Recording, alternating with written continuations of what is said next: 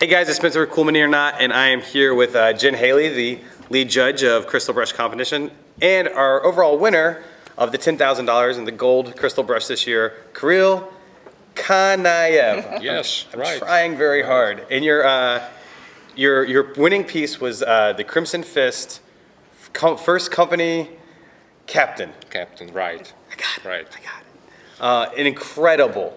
Thank you. Incredible piece. Yes, thank you very much. There's a lot to talk about with this piece. Yeah, sure.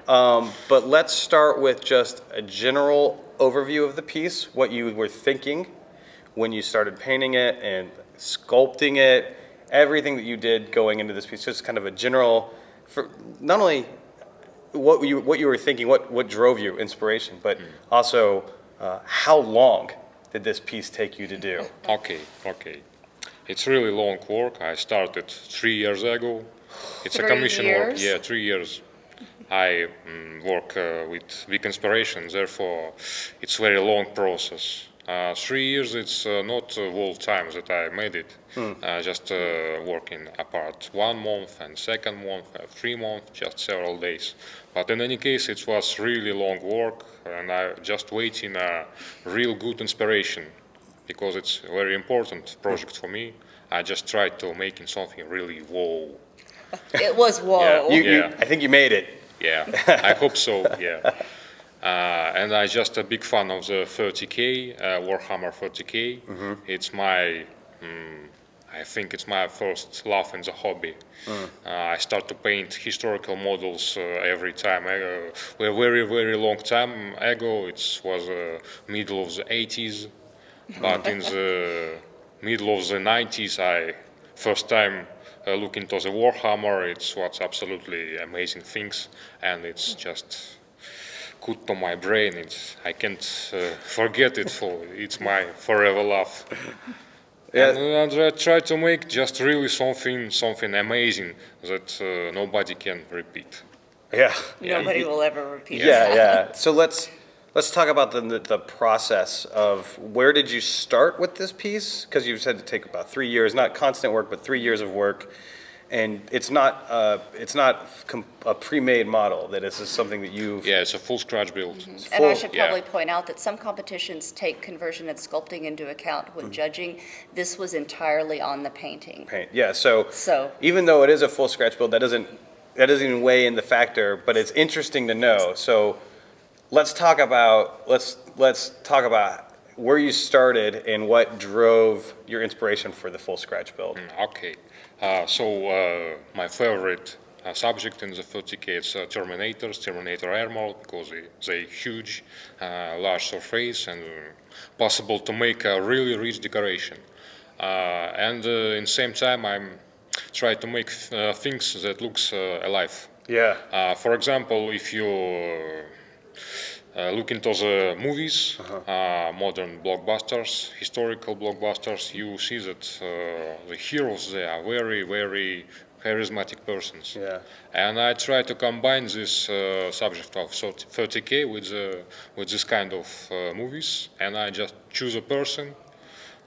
Yeah, I had made a casting for the. You casted your. For the captain. I think about it long time, and I think that Daniel Craig is a winner of this casting. I think one of the things maybe it should have been 007 Company. Yeah. I think that everyone who saw it was even just like, yeah, that's perfect. That would be the guy. Yeah. Right, because he's this huge, perfectly very handsome, square, very strong jawline character, and that's perfect for it. So yeah, exactly for Space Marine. Yeah, exactly. So I mean, and it's so realistic, right? The way he's sculpted and everything like that. Yeah. And again, we're talking about this simply because it's a feat of incredible skill. And it's not even what won the competition for you. That was entirely additional. Yeah. So let's talk about then. So that's incredible, and so how just the sculpting alone? Do you know how long that took you? So just the sculpting alone before paint.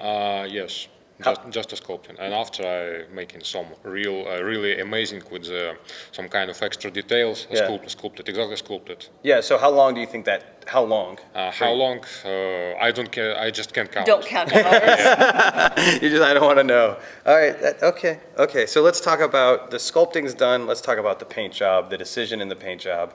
What inspired what you did with it, and kind of drove. You've given us inspiration for the sculpting and the character, but where did the paints come alive, and why did you choose what you chose to do with them and stuff like that? Okay, first I tried to find some good combination of colors, and I think that best combination for me is dark blue and the crimson fist. Looks really impressive.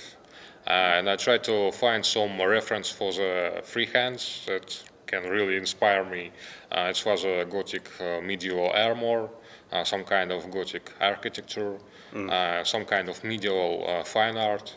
And I just try to repeat all this stuff on these models because they have really huge surface, really big exactly for freehands.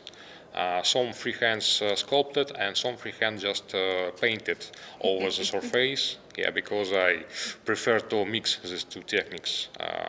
When I paint freehands, it looks more fine than I can sculpt it. Because I'm using metallics, and metallics not always looks nice on the very small relief. So I just combine this technique for the making more accurate looking of freehands. It's incredible. Yeah. I mean, I think we're going to say that a lot. Yeah, I think many people can use it, technique, for their own works, why not? Yeah, and the skin on the face and everything is just amazing. Yeah. And making so many different textures look real. The fabric, even with the freehand designs on it, looks like fabric with patterns on it.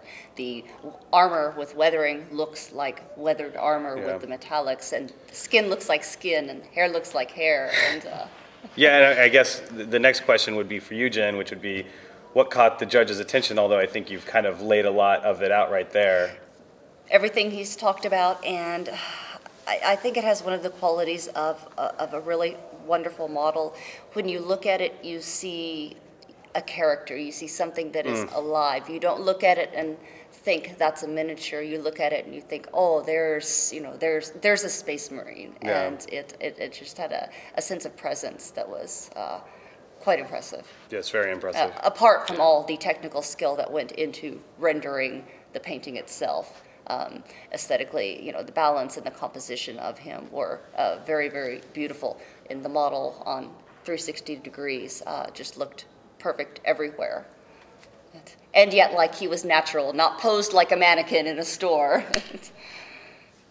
Yeah, so, I mean, I think we were blown away. I think everyone that saw it was very impressed. So, Thank you. So the question is, do we see another entry from you 3 years from now? I think yes. Well, great. Well, thank you so much, and congratulations.